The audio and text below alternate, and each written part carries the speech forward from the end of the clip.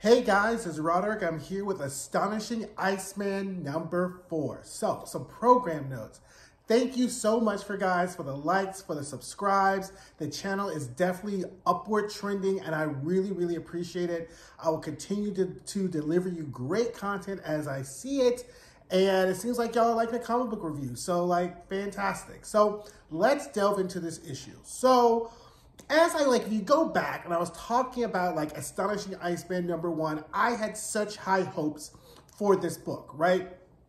Bobby Drake, Iceman, the jokester, one of the original X-Men, and I was really openly gay. Like I was had such high hopes for this book, and it just kind of has fallen flat. Now, what I have realized, as you'll see in some of my other reviews for the comic books that came out in November, that's across the board. Like, I really feel like these Fall of X books were something but a total money grab, where to kind of bridge between kind of like the Hellfire Gala and really into like the Fall of the House of X, Rise of Powers of X. And there was so much they could have really done with this book as far as Bobby Drake, but I feel like this was just a drawn out way for us to really get to the point where we see that Bobby Drake probably will not survive this Fall of X, and because he's not in the promos. And the way this issue sets up, it looks like Bobby is not going to make it. And I'm really pissed because, I mean, I don't like the way they did Warren. I'm not going to be happy if Bobby dies. And, you know, again, it was so much they really could have done. But I've enjoyed the book. It's lighthearted. I know they wanted to make it kind of lighthearted.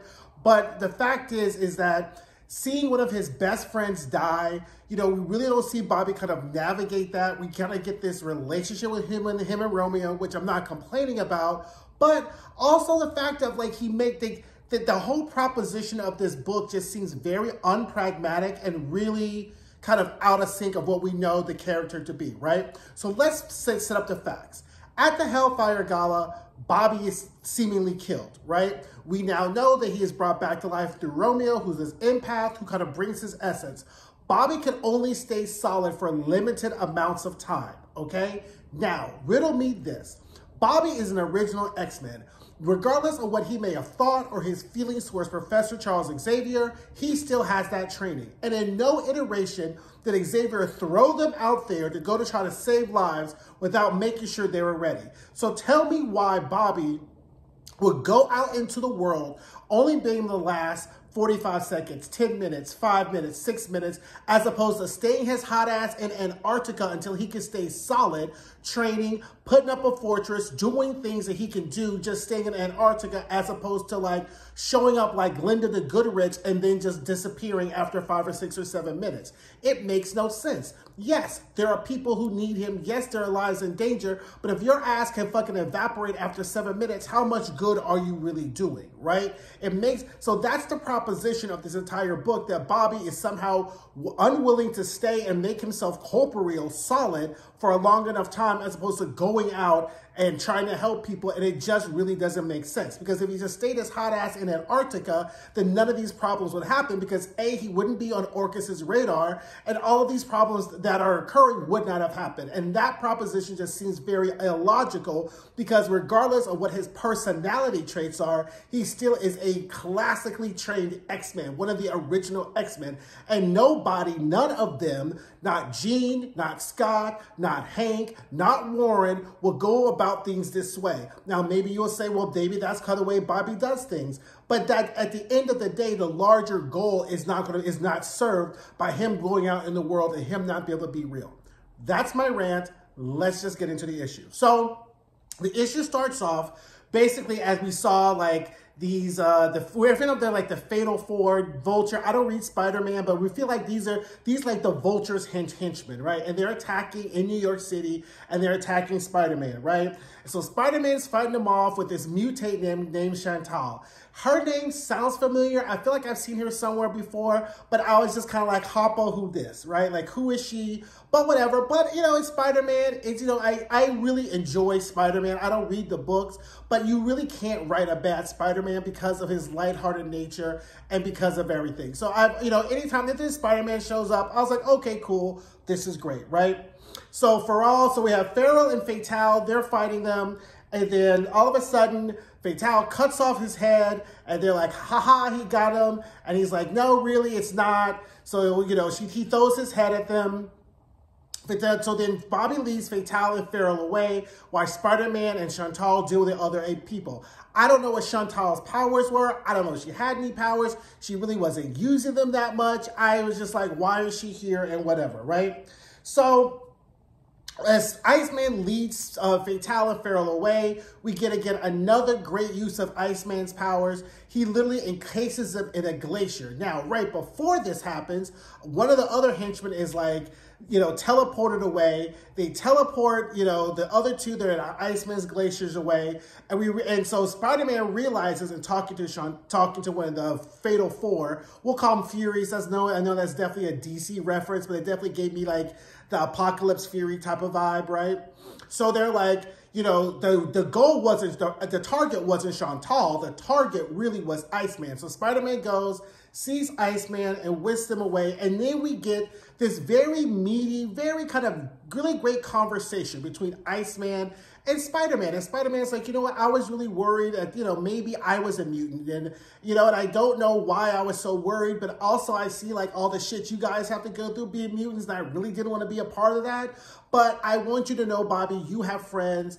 And, you know, we see Bobby really kind of processing that his entire family is gone. You know, Scott's locked up. We don't know where Scott is. He don't know where, you know, Jean's dead. You know, half the X-Men got murdered. Like, the thing is all this. And we finally get to see Bobby kind of talk this out with someone who's really close to. Because I believe Bobby was Peter Parker's roommate at one point, right? So I think they were roommates at one point. Because you know, Bobby kind of gets tired of the X-Men sometimes, and he'll just be like, boo you all, I'm going to go to New York City and hang out. And I think sometimes him and Peter Parker were roommates, especially when he was like in the closet at the time. Like he'd be bringing dudes over and banging them out in Peter Parker's apartment. Because I think I remember an issue of Peter was like, don't be bringing random dudes up in my apartment, busting them out and then like sending them home, okay? Like I have this whole secret identity thing going on. And even if I didn't, I just don't want with your random hoes and tricks just running through my apartment, fucking up my Spider-Man costume with all the little shenanigans you have, right? Anyway.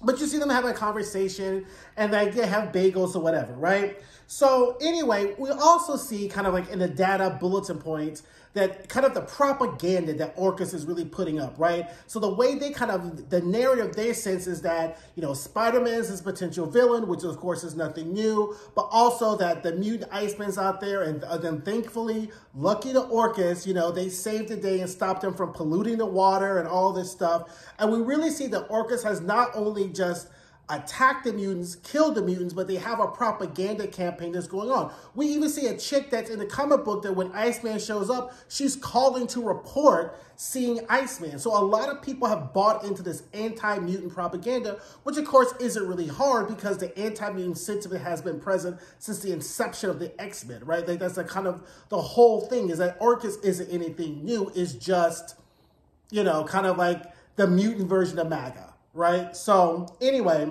the Vulture shows up and sees director Pequod, and the Vulture's like, you out here borrowing my people and you can't even get the work done. You didn't even kill Spider-Man and you definitely didn't kill Iceman. What's the whole point of borrowing my people, wasting my valuable resources? And Pequod's like, you know what? Mind your business, because you know what? The point wasn't to kill Iceman. The point was to wear him down, make him present, because we got a bigger plan. Now you're excused. Go back to your Vulture business, right? So then we get to see Iceman comes back home, and now the fortress is melting. The picture's falling off the walls. He's like, what's going on? He walks into the war room. Romeo's on the floor bleeding, and the cleaner is sitting in the throne room. So we're going to see another fight, right, between Iceman and the cleaner, and then the cover kind of depicts a broken piece of Bobby's head, which means that Bobby probably won't survive this, or if Romeo's dead, he probably won't survive. And that's going to be very sad, right? Like, that's going to really touch my heart in a way, because, again, I like Bobby Drake. I like the Iceman. I like the fact that he was elevated to an Omega level mutant, right? And I don't know. We'll have to see how this kind of plays out next month as all these Fall of X books kind of wrap up. But, you know, I feel like he could deserve the better going out as somebody than the hands of the cleaner, because this is really all of Bobby's making anyway, right? Like this whole situation is 1000% his fault. and I need this story to wrap up in a clean way. So anyway, that is Astonishing Iceman number 4. Drop down in the comments. Let me know. Like, I recognize that sometimes my takes may be a little off kilter. So if you're liking the book, tell me what you like. Let's have some discussion and some thoughts about it. And I will see you guys later. Bye.